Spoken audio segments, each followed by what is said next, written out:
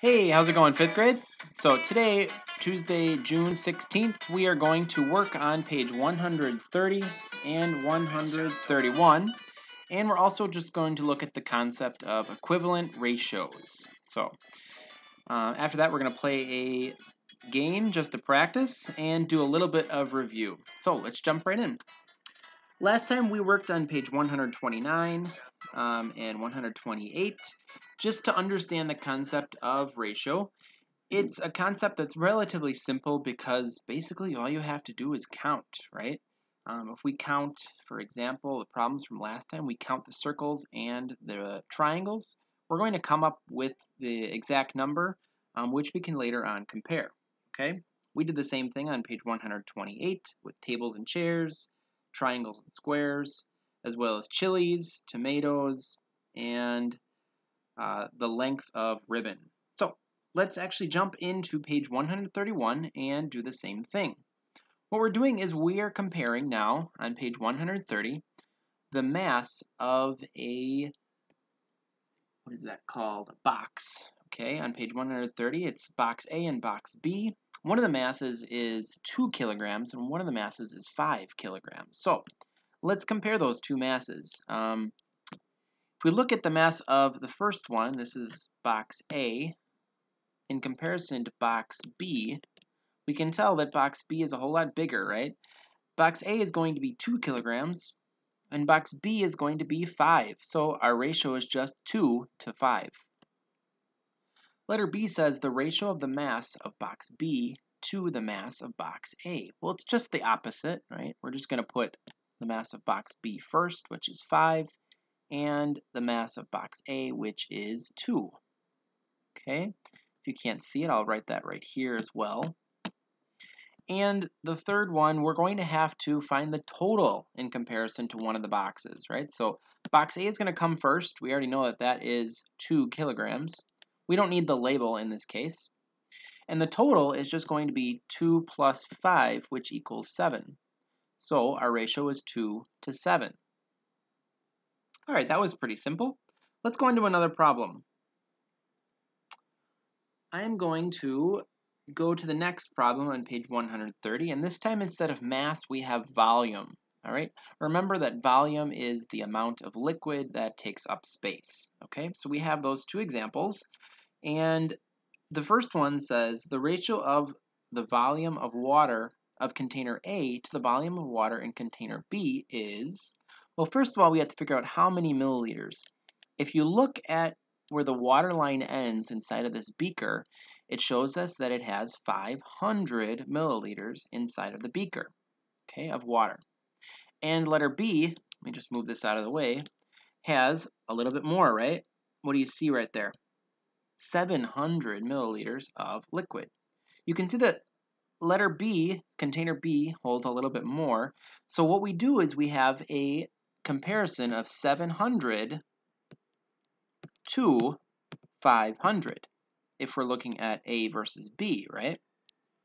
Now, one thing that's very important to remember is we need to simplify these problems in order to find the most simple ratio possible, right? We can divide both of them by 100 to try to figure that out, right? So let's do that. Let's divide 700 by 100, and let's divide 500 by 100 as well. If we do that, we can take away both of the zeros on both the numbers, and our new ratio is 7 to 5, right? Oops, let me write that over again, because it's actually 7 to 5, right? Letter A, container A, has 5 as a ratio, and letter B has 7. So if we're looking at that, we're going to write this ratio as 5 to 7. And letter B says the ratio of the volume of water of container B to the volume of water in container A is just the opposite, just like our previous problem, 7 to 5. And then the last problem that we have wants us to compare the total once more. Okay, let me put that in a different color so you can see it. We have container B, which again is 7. So we're going to put 7 as our first part of the ratio, and the total would just be 5 plus 7, which equals 12.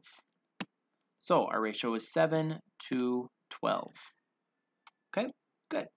So those are pretty simple. Now, what we're going to do is we're going to look at equivalent ratios. Equivalent ratios are just a fancy word of saying that the ratios are the same. They equal the same thing. Now, in class, if you were in class, you'll notice that we took a look at this video that I had made last time, okay, which is from the website scaleofuniverse.com. Okay, it shows the different scale of lots of different things in our universe. For example, the hummingbird to scale with the shrew. Okay, they're the same relative scale size, right? We can even look at the scale of a Tyrannosaurus Rex versus an elephant, all right? That's the same concept of what we're going to be doing on the next couple of pages. We're going to be looking at equivalent ratios and fractions, okay, a little bit later on. If we look at, for example, the ratio of boys to girls, we can say that the ratio is 3 to 5. But we can also say that a equivalent ratio is 6 to 10. We're just multiplying by a factor of 2, correct? And then we go up one more and we're multiplying by a factor of 3. We can say that that same ratio, 3 to 5, is equivalent to 9 to 15. Okay, on the bottom you see that in fraction form. These ratios are pretty easy to understand as long as we know if we are either multiplying or dividing. Okay, so we'll get into a couple of examples with that right here. For example, 2 to 1 is equivalent to 4 to 2, which is equivalent to 6 to 3, right? They're all the same type of ratios. It just kind of depends, like I said on the bottom, that if we are multiplying or dividing. Okay, so you can see it on the bottom. For example, this example, 3 to 4, that ratio is equivalent to 5 to 20 because we are multiplying each side by 5. But in this other example, 12 to 8 is equivalent to 6 to 4 because we are dividing the numbers to make it smaller, right? To simplify, all right? So those are just a couple of examples of equivalent ratios. I wonder if we can find equivalent ratios in this one example right here. So let's start with the first one, 1 to 5. Well, if we take 1 to 5 and we multiply both of them by 2, for example, multiply both sides by 2, that would be 2 to 10. So this is an equivalent ratio. 2 to 10 is equivalent to 1 to 5. Let's do a different color. Let's try to go up again. Let's see, 4 to 7. What equivalent ratio would that be? Can you try to help me out with that one? Can we multiply 4 and 7 by the same number? Well, 4 times 3 is 12, but 7 times 3 is not 32, so that's not equivalent. Let's try another one. 4 times 10 is 40, but 7 times 10 is not 48, so that's not equivalent. Let's try another one. 4 times 3 is 12, and 7 times 3 is 21. So that's an equivalent ratio. See, 12 to 21 is equivalent to 4 to 7. What I'd like you to do is pause the video, and I'd like you to try the next couple, okay, on your own.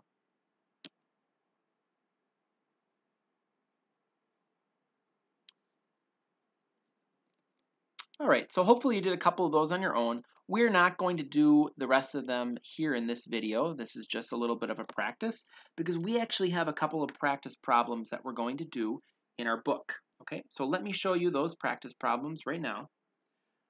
We are going to go to page 131. Okay, you'll see a couple more examples right here if you want to look at them, but I don't think we really need to. Page 131 has a problem, the ratio 15 to 9. Now, what do we need to do to make this ratio smaller? Well, we need to divide, just like it says inside of our book. We're going to divide 9 and 15 by the same number. In your book, it shows that we're dividing by 3 on both sides. So let's divide both of those by the same number. 15 divided by 3 equals 5. And 9 divided by 3 equals 3. So our equivalent ratio is 15 ninths equals 5 thirds. You'll notice that in your book, what they did is they just took a whole, right, 15 as a whole, so 15 over 15, for example, and they split it into 5 different sections. So say, for example, this was 15, okay? But if we wanted to simplify this, we could split this into 5 different sections, all right? 5 plus 5 plus 5 plus 5 plus 5. Okay, same goes with 9, for example. We could have a 9 represented as a whole, and then we can split that 9 into sections of 3. Let me show you that right here on the screen. We can split this into sections of 3, right? 3 plus 3 plus 3. All right, so that's why our ratio, 15 to 9, is the same as 5 to 3. Okay, let's do that last problem on page 31 on the first part. Let me switch this just to black just so we can see it a little bit better. With 12 to 4, are we going to be dividing or multiplying? Well, that depends.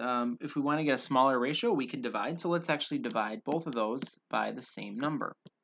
What least common multiple do they have? Both 12 and 4. I'm sorry, what least common factor? We're trying to find the greatest common factor. Okay, sorry about that. Sometimes I get them confused as well.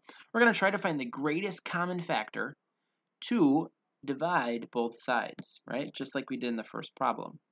Well, I know that 12 and 4 both have 4 as a factor. Both of them have 4 as their greatest common factor. It's the greatest because you could have picked 1, but 1 is not the greatest. Common because they're both 4 and they're both factors, right? So 12 divided by 4 is 3, and 4 divided by 4 is 1, right? So our final ratio is 3 to 1. Remember that any number divided by itself equals 1. All right, let's get rid of everything on this screen, and let's go to the next couple of problems. Page 131, again, we're going to try to find the ratio in its simplest form. We're not going to do all these problems because we ran out of time during class, but let's do the first couple, okay? What I'm going to do first is just kind of make a little bit more space for some of these so I can write them. Here we go. Perfect. Okay, let's figure out the first couple. When we look at 6, let me get rid of that box. When we look at 6, oops, sorry about that. If we look at 6/9, or the ratio 6 to 9, we can make this ratio a lot smaller, right? We can try to figure it out as a ratio that's been divided by a couple of the same numbers, all right? Now that I got rid of that text box, I can actually write on the screen a little bit better. So what are we going to divide both sides by? Well, 6 and 9 both have the greatest common factor as 3. So let's divide both sides by 3. 6 divided by 3 equals 2. And 9 divided by 3 equals 3. So 6 to 9 is the same as 2 to 3. Next problem, 12 to 4. How can we simplify this one? Well, we can find the greatest common factor with each one of the numbers, right? Greatest common factor in this case is 4. So 12 divided by 4 is 3, and 4 divided by 4 is 1. With the next problem, 6 to 24, it's a very similar concept. We're going to find the greatest common factor with 6 and 24, which is 6 itself, right? 6 divided by 6 is 1, and 24 divided by 6 is 4. 1 to 4. All right, I'd like you to pause the video, and I'd like you to try a couple of these problems. If you'd like to check the problems on the bottom, I'm going to do these 2 problems after the video has been paused for a little while. So go ahead and pause the video and try these problems on your own.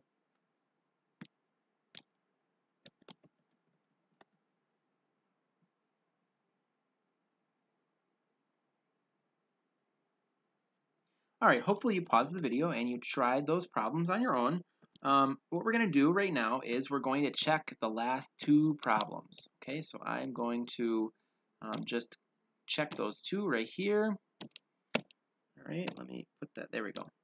All right, let's get rid of these two arrows and let's do that last problem, 20 to 40. Now, what I noticed in class is many students told me that 20 to 40 was the same as 10 to 20, which you are correct, that's true. But what we need to do is we need to simplify it as much as possible.